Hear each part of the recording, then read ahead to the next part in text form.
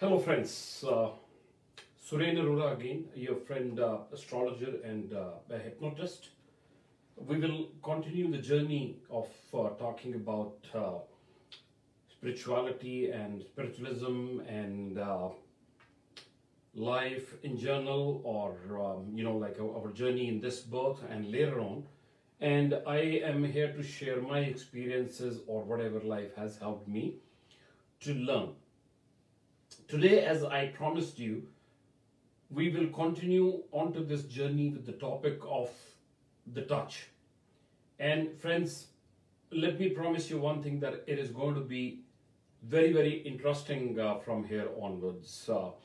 To the best of my abilities and to best of my knowledge, I am going to tell you that you may be knowing before only, but then I am going to remind you, and I am going to take you to a world of touch that you are familiar with, but then you guys may not be even noticing it, that it happens around you. So here it is, and excuse me.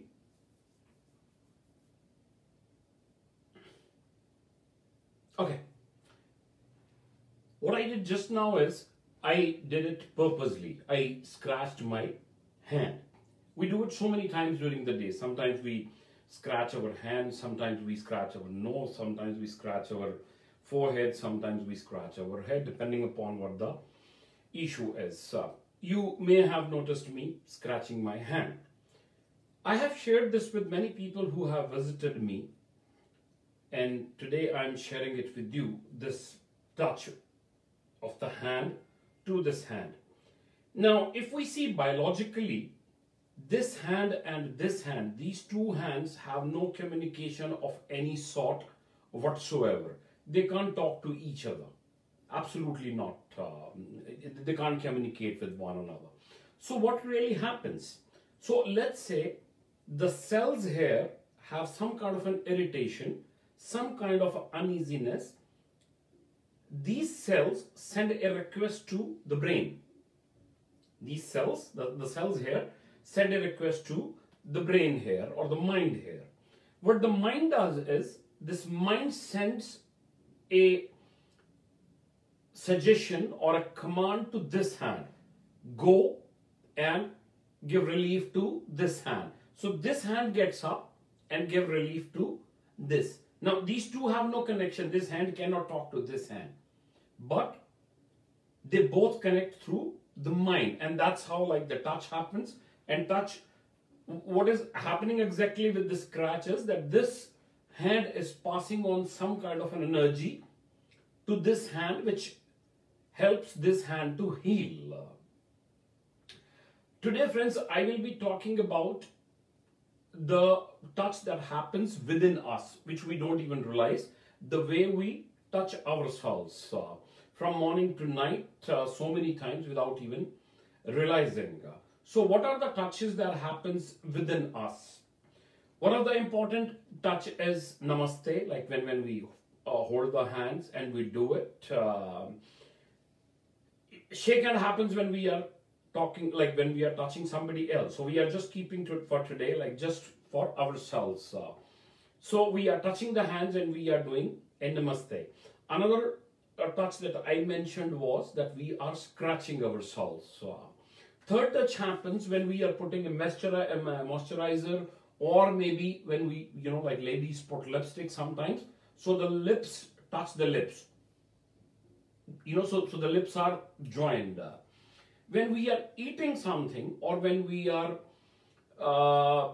when we are thirsty, or when we are drinking something, then the lips are touching the lips and the tongue is also touching the lips. So many times.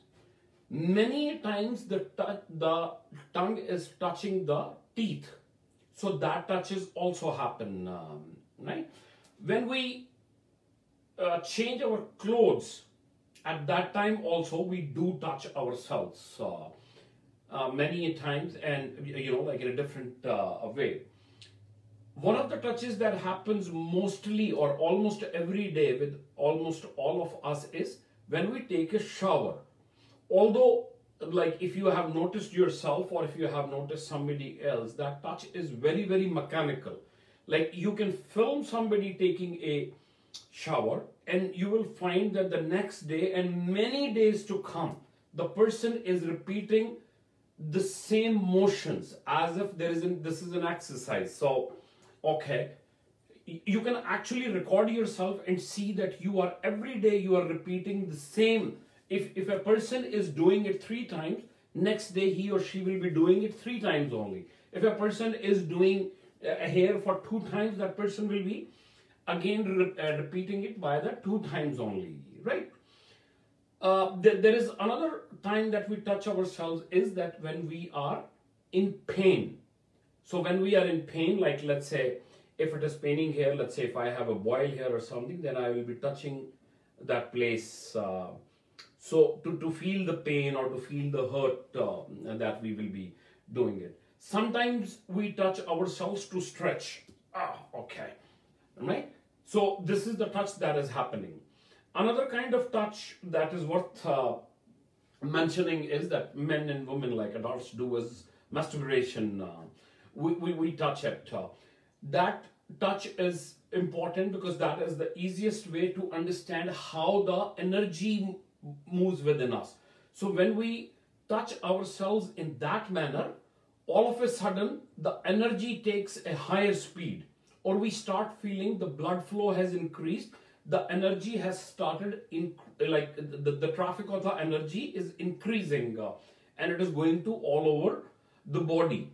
So what we need to understand from the example of masturbation is that our own touch can channelize the energy or can start the energy. And there is something within us, there is some energy within us that can be triggered as and when we want. So what happens when we are not masturbating, but why it doesn't happen in the other activities such as taking shower or such as taking hair or such as taking, like when we are putting moisturizer. The difference between these activities, like the first activity and the other activity, is that in the first activity, which is masturbation, is that we are focused on that activity. That we have maybe switched off our lights, or maybe we have found ourselves a corner, we are alone, and then we are indulging that activity. And that activity or that aloofness or that privacy helps us to generate that kind of electricity or generate that kind of a power within us or energy within us. Now, what will happen if we are taking a shower, like if we start taking a shower in a different way? If we notice, like let's say if you are taking shower at any time, and then you close your eyes and then you start noticing the touch of the water drops on yourself, or when you touch yourself and then you feel your touch, what is happening is that the touch is happening, but then you are not feeling it. You are feeling it as a way, as if a machine is cleaning you or something. But then this touch is not a human touch. What I am insisting or what I am suggesting is, if you can make this touch human, it will change your life automatically. Just try it for 2 or 3 days and your life will be totally changed. Just try it. Just start touching yourself with love or putting your energy, focusing on your energy. Your hands are alive. Your hands are not dead. So don't touch yourself as if it is a wooden hand or something. Touch yourself when alive. When somebody else touches you, what happens? You are actually feeling the energy of that person. That energy is being transferred to you. So why you cannot touch your own hand with your own shoulders and then feel the energy, or let the energy flow from the hand to the shoulder? Why can't you do this? Let's say at the end of the day, if you are feeling very tired or something, or you may have seen also like some people doing it like this, right? We do it to ourselves. So what happens when we do it? We are actually transferring our healing energy to our own body. And trust me, friends, you don't need to do a course. You don't need to attend classes. You don't need to feel pay fees to learn this. You are you are alive and you have energy flowing, and this is in between and your in between you and your body. All that needs to happen is that they both need to be one unit. You and your body needs to be one unit. Okay. Let's now understand at what stage of life we stop being one unit. Why our body and mind is not one unit anymore, or was it one unit at any time? When a child is born,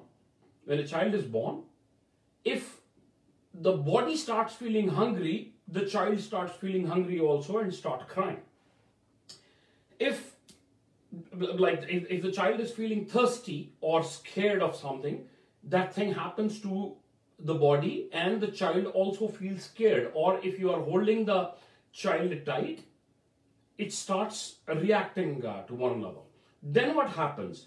Then we learn that just having hunger is not enough. We are not going to get something to eat just because we are hungry. We are not going to get water just because we are thirsty. And we are not going to get sleep just because we are sleepy. And then what we start doing is, then we start controlling our body. I start controlling my hunger. So where is hunger happening? In my body. Who controls it? The me within. Who is feeling thirsty? The body. Who controls it? Me within. So I get split into two. One who feels hungry and the other who controls it. And then the terms called your willpower is strong. You start fighting with yourself. And the more you fight with yourself, the further away you start going. You want to do something, but then you have been taught how to control it. So that control is okay. That control is necessary. That control is required. Maybe that control has some utility whatsoever.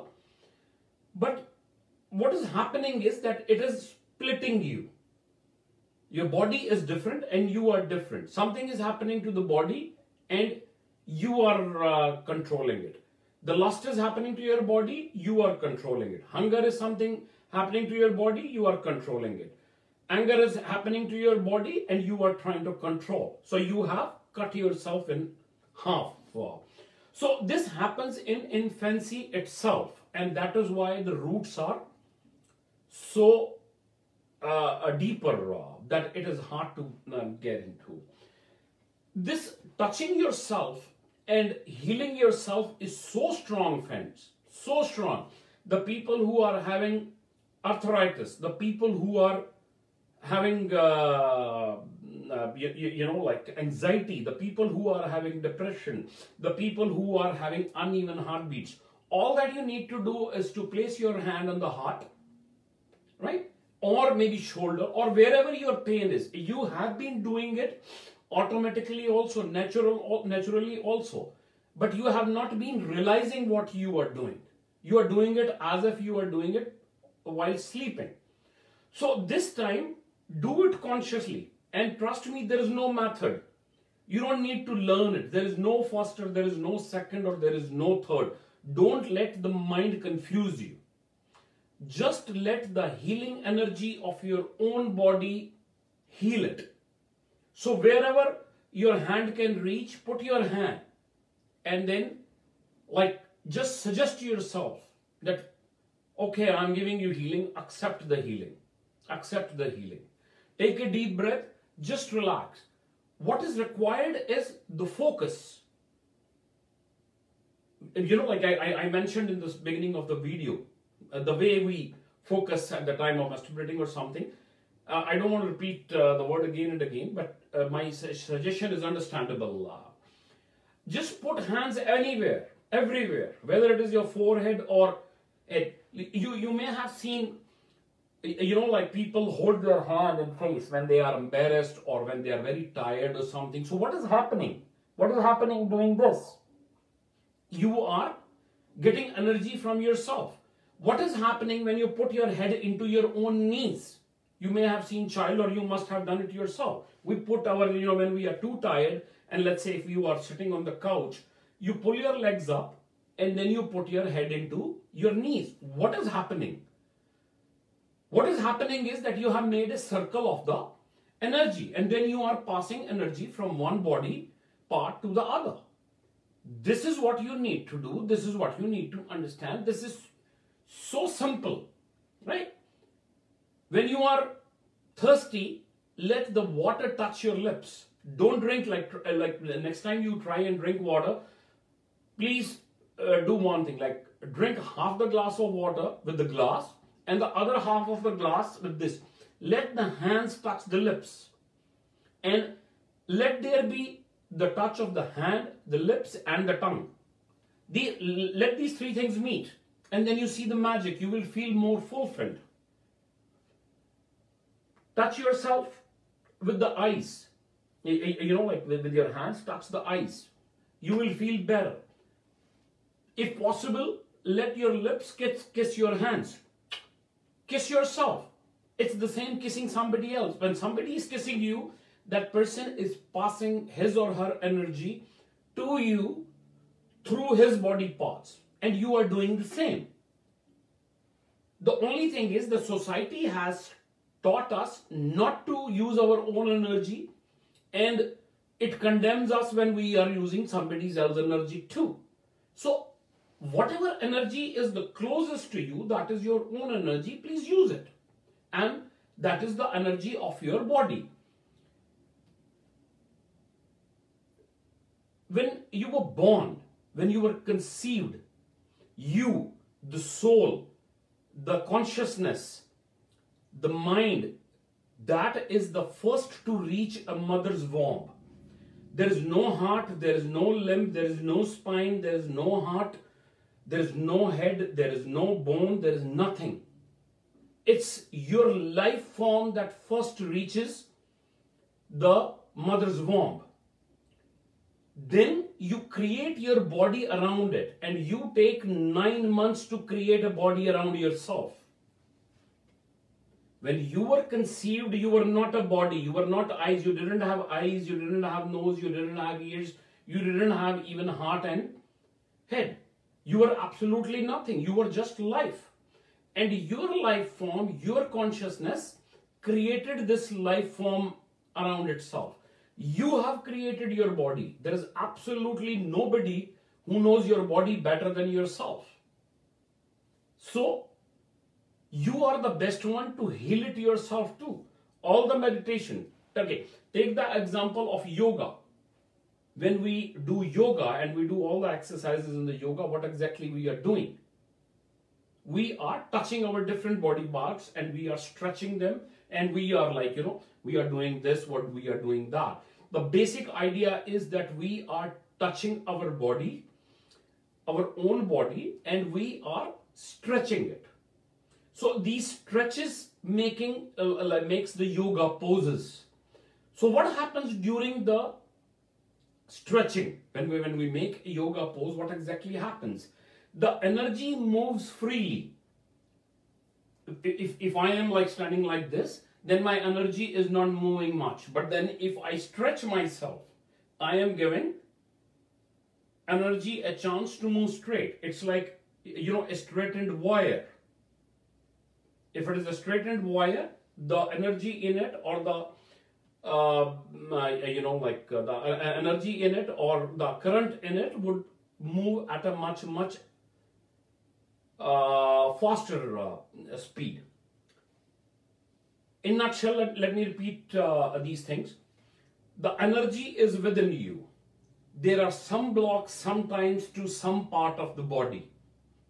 You can give energy to that part of the body by yourself. You don't need to, guys, give me 1 minute. I have put this alarm so that the videos doesn't get too long.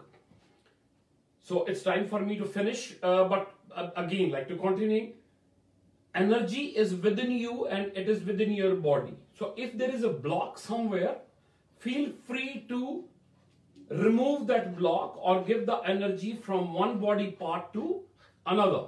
It is possible. There is no science, there is no right, there is no wrong. You don't need to do any course. You just don't need to do anything. Don't let anyone sell you anything. If you have any question, ask me. I'll tell you how to do it. You can leave a message on Facebook Messenger, or you can do it. Whether it is a pain in the knee joints, or it is a pain in the heart, or it is anxiety or anything else, just heal yourself without any medicine, without any pose. You can sit on the couch, you can sit in the chair, you can lie down. Just let your body heal yourself. We think our body is condemned. And most of us don't like our body, our own body that we live in. We all have issues. Oh, I am fat from here. See, these tires are here. I don't like my body. I don't like my shoulders. My neck is not as long. Forget it. It is your body. You have created it. You are living in it. It is the best possible body that could have happened to you. And this is the body which will help you to achieve something. And this is the body which can be an instrument to achieve whatever you want. So, we will finish with this video, a touch to yourself. Feel the touch that when you touch yourself. When you take a shower, any touch to the body. Let's accept our bodies as they are. Let's start loving our bodies they are. Stand in the mirror, love your nose, no matter how crooked it is. No matter, love your eyes, love your lips.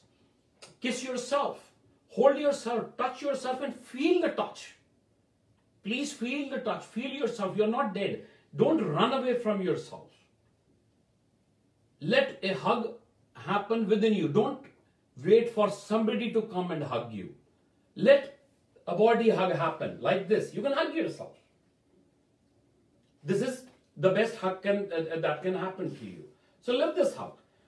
I promise you we will continue about this touch within us, and then, I would like to move to the touch of others, how we are touched from outside, or how we are touched with others, and how can we be more receptive about the touches from outside. It's going to be interesting, friends. I promise you that. And I am going to share with you the experiences that I have, or the learnings that I have.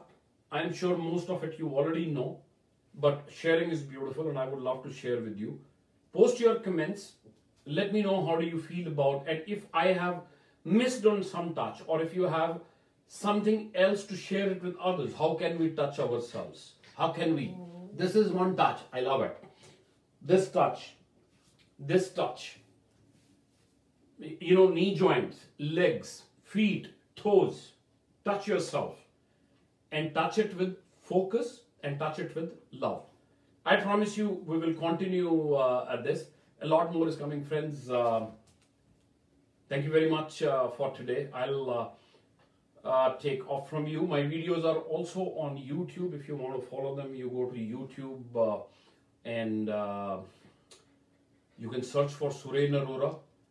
If you want, I can send you a link of the YouTube. If you can like and follow, that would be awesome. If not, let's remain connected here. I'm not begging for a like, or I'm not begging for a followership or something. But let's keep on talking. Your comments are my motivation, and I will continue. I have much more to share, and I will be back maybe tomorrow or a day after. Just stay tuned. Thank you very much once again. Enjoy yourself, and keep yourself indoors. Keep safe in this COVID-19 timing. Thank you. Thank you very much. Namaste. Once again, touch yourself. Feel good about it. Enjoy the life.